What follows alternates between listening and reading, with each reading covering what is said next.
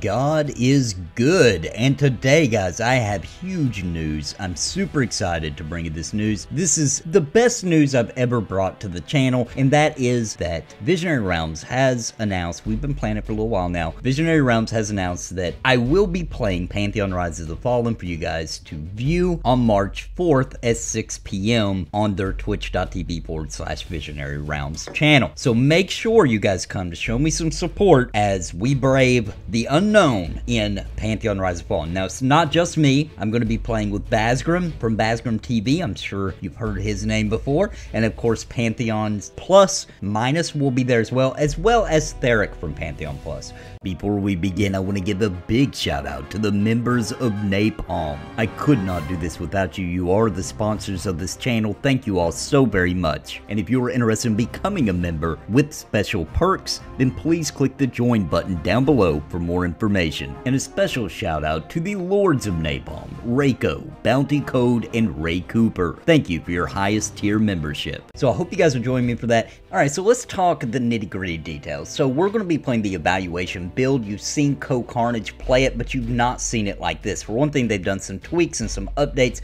based on feedback and things that they noticed, etc. So I would expect that there might be some changes there, but also Co-Carnage got easy street, okay? He got the easy mode, and I know a lot of us were watching like, time to kill's a little short and looks a little simple, and they did explain, hey, we dialed down the difficulty because we want investors to get to play this game, right? People who, you know, journalists kind of thing, as they spoke about during that play session. But, however, being that now they got some pros on, right? Like me and Baz and Minus and Theric, you know, they got some real pros. They got some real, you know, MMO players that do this shiz for real, right? So now they're going to actually dial the difficulty up, so we'll get to a more Pantheon authentic experience, and I'm so excited, guys. Anybody that's been following me for a long time knows that I've been waiting for this day since 1999, baby. I am so excited. I almost can't contain myself. I'm trying to keep my enthusiasm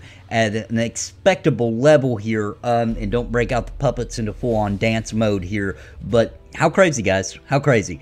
Finally, after all this time, I will be actually playing. Now, there will be some developers there, Joppa, I would assume, Bendim, most likely, to make sure that no beans slip through, and then, of course, Ronik's supposed to be there as well, but it's going to be very natural. They're going to let us actually work our way through. Also, what else is interesting is they're going to show some of that on the live stream. Now, of course, they're going to take the footage and they're probably going to decide exactly how to do that and what would be best to show. However, I've already received permission that I'm able to record my entire play session, and I'll be able to release the entire thing to you guys right here on this channel exclusively, so you'll get to see exactly every minute detail, and you better believe that we're going to be breaking down everything we see, okay? I'm going to be playing the Dire Lord because Paladin's not in the game yet, unfortunately, in a full working state. So I'm going to be playing the Dire Lord. Basgrim is going to be playing the Shaman, so he'll be the main heals.